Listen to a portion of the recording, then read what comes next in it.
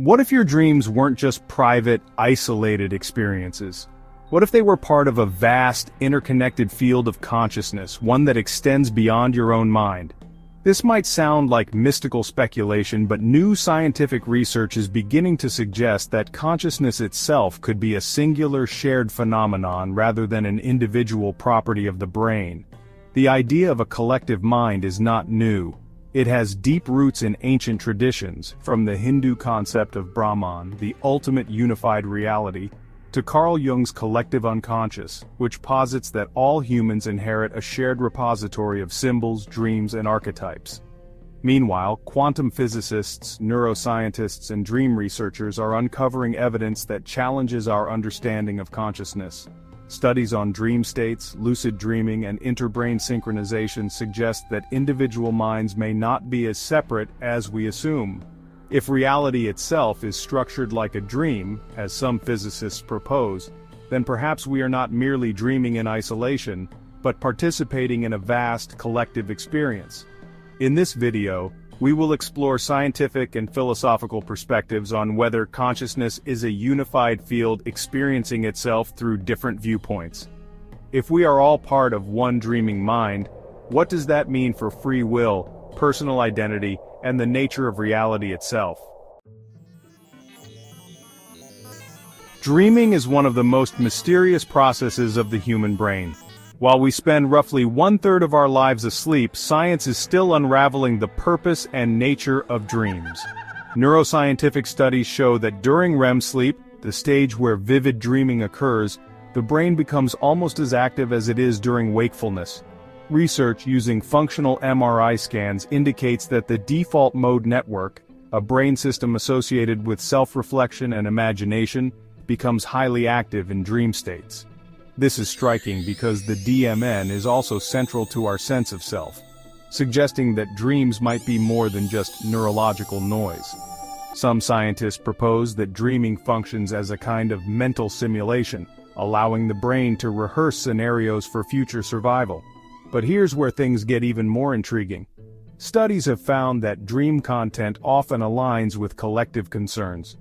A study from 2020 analyzed over 24,000 dream reports and found that societal events, such as pandemics or wars, create global patterns in dream symbolism, as if minds are subtly interconnected. Harvard neuroscientist Dr. Robert Stickgold has suggested that dreams might serve as a form of crosstalk between individuals, with unconscious thoughts seeping into the collective psyche. If dreams are shaped not only by personal memories but also by a larger informational field, could this mean that our minds are less isolated than we think? Lucid dreaming, the ability to become self-aware inside a dream, has been scientifically confirmed through EEG and fMRI studies. Neuroscientists at the Max Planck Institute have demonstrated that lucid dreamers can send pre-agreed eye movement signals from within dreams, proving a form of communication between sleeping and waking consciousness. But beyond personal lucidity, some dreamers report something even stranger: shared dreams. These are dreams in which multiple people claim to have met, interacted, or experienced the same environment despite sleeping separately. While mainstream science remains skeptical, there are documented cases of dreamers reporting identical details without prior discussion. Theoretical physicist Dr. Fred Alan Wolf has suggested that consciousness may exist in a non-local state, meaning that information could be exchanged beyond the constraints of space and time. Additionally, Jungian psychology describes the idea of big dreams, dreams that contain universal themes and archetypes, appearing independently across cultures. If dreams can be shared or at least show uncanny similarities across individuals, this raises profound questions. Are dreams merely brain-generated simulations, or are they tapping into a deeper layer of reality? Could lucid dreamers access a space where consciousness converges, a kind of neural internet beyond the physical brain? Some of the most cutting-edge ideas in physics suggest that consciousness may not be an emergent property of the brain, but a fundamental aspect of the universe itself. One of the most controversial theories in this area is orchestrated objective reduction, or OR, developed by physicist Sir Roger Penrose and anesthesiologist Dr. Stuart Hameroff. They propose that consciousness arises from quantum processes inside the microtubules of neurons, tiny structures that may act like quantum computers. If this is true, consciousness wouldn't be confined to individual brains, but could be an intrinsic part of the quantum field itself. Another perspective comes from the holographic universe theory, which suggests that the physical world is a projection from a deeper, more fundamental reality.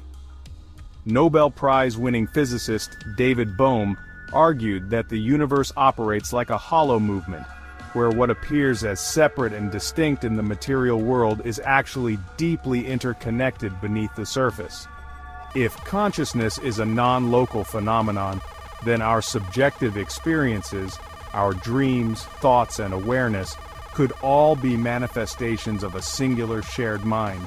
This aligns with the idea that waking life itself might be a kind of dream, a simulation projected from a deeper, unified source of consciousness. Long before quantum physics and neuroscience, mystics and philosophers described reality as an illusion, an interconnected dream. Hindu philosophy speaks of Maya, the grand illusion of separateness, while Buddhist texts describe the self as a transient dream with no fixed identity. The Sufi master Ibn Arabi famously wrote that life is but a dream within a dream, suggesting that what we call reality is simply a temporary perspective within an infinite consciousness. These perspectives align strikingly with modern physics and dream research. If the brain acts more like a receiver of consciousness rather than its producer, then the notion of an independent self dissolves. Instead of being individual self-contained minds, we might be localized viewpoints of a single awareness experiencing itself through infinite forms. This has profound implications. If reality is structured like a dream, does this mean that our collective beliefs and emotions shape the world around us? Could deep meditation or altered states of consciousness allow us to wake up within the dream and interact with it more intentionally? If consciousness is indeed a shared field rather than an individual phenomenon, then the implications are staggering. It would mean that our thoughts, emotions, and even dreams are not entirely private. They are ripples in a larger ocean of awareness. This idea aligns with research showing that human brains can synchronize in deep conversation or shared experiences, suggesting a kind of inner-brain resonance. If consciousness is non-local, it could mean that we influence one another in ways we don't yet fully understand. What if creativity, inspiration, and even intuition are drawn from a vast interconnected network of minds rather than our isolated selves? If we are all part of one dreaming mind, then reality itself may be more malleable than we assume. Could we wake up within the dream? Could lucid awareness extend beyond sleep into waking life? These are the questions that invite not just scientific inquiry, but deep personal exploration. What do you think? Are we isolated minds or are we dreamers within a collective consciousness? Let's continue this discussion in the comments.